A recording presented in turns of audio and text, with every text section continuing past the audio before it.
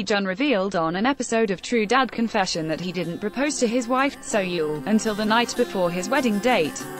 True Dad Confession is a program that follows the lives of male celebrities who are also fathers. Hee Jun explained that he couldn't find the right time to prepare a romantic proposal because the couple was always together preparing for their wedding. "We had so many things to prepare for the wedding, so we were always together." Hee Jun in Korea, it is not uncommon for people to propose after confirming marriage as well as wedding dates. In the end, Hee Jun did prepare a small event for his loving wife the night before their wedding.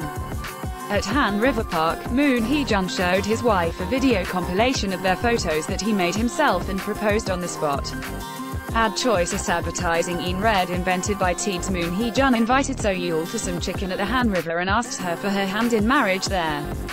Even though it was only a day before their actual wedding, Soyul was apparently touched and cried after receiving his proposal. She felt more touched because she had thought she wouldn't be getting a proposal after all.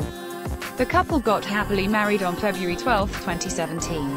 Ji Suk Jin Sensei, heartwarming thanks to Yoo Jae Suk, Kim Jong-kook and more.